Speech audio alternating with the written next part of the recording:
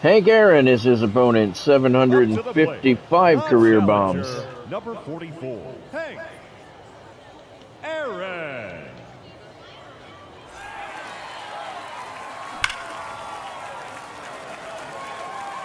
One pitch and Hank's on the board.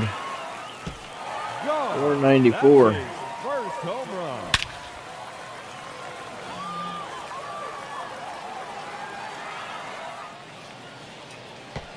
.505 for Hank Aaron. His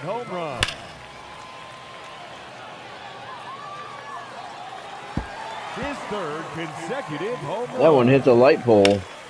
30 seconds left. Number 4 in a row.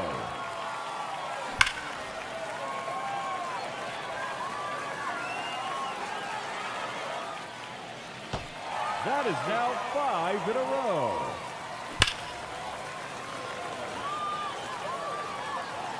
Reggie might be in trouble.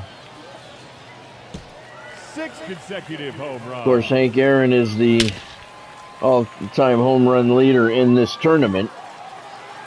And in a lot of people's eyes, they don't give Barry Bonds credit for his because he cheated.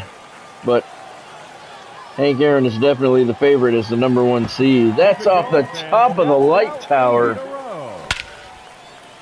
And that clinches victory right there for Hank Aaron. He will advance. Reggie Jackson is eliminated. And that ends the round. He finishes with a total of 9 home runs. And he has earned a trip to the semifinal matchup.